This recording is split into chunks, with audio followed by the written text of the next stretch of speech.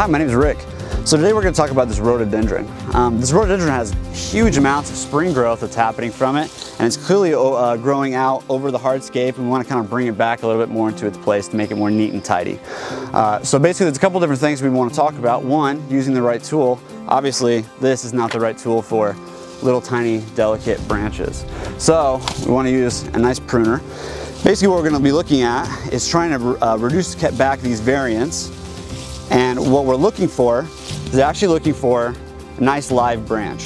So in order to do that, there's a couple different reasons why we want to look for a live branch. One, if you just cut a branch in the middle, it's going to look ugly. It's going to look dead, and you're going to get huge amounts of water sprouts from it. If you can take it to a good live branch, what that's actually going to do is that's going to minimize the amount of water sprouts that grow from it, and it's going to make it look a lot more natural. So when you do something like this and you're taking it back, that cut is pretty hidden. It looks a lot more natural than having a stick like that sticking out. So the other question I get all the time is, what about the flowers for next year? Well, if you can do this right after the spring growth, you don't have to be concerned about that for a couple different reasons. One, you can see the flowers here back to where we want it to prune. We're not even going to touch these flowers because of basically where they are in the rhododendron hedge. The ones that are growing out that are the variants that we're actually going to prune will come back next year if you can do it right after the spring growth. So I'm going to do this little zone right here, and we'll talk about that here in just a second.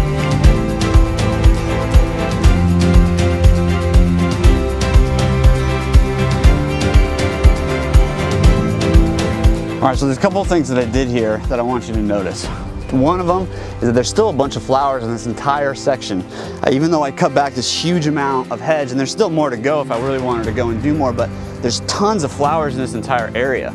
And so there's a couple different things besides that. The other thing is that basically I created a bunch of separation between this hardscape, and what that does, this hardscape is obviously a curb here, but in your house it might be some hardscape for a retaining wall, it might be some hardscape for something else like a pond. Basically, if you can create some separation, what that does is that creates it makes it look more neat and tidy, and it definitely creates more order in your yard. So if we can just do those couple of things, it should be pretty nice and easy to clean up rhododendrons or any kind of ornamentals or small shrubs in your yard. If you have any other shrubs or ornamental trees that you'd like to see pruned on here, let us know and we'd be more than happy to do that for you.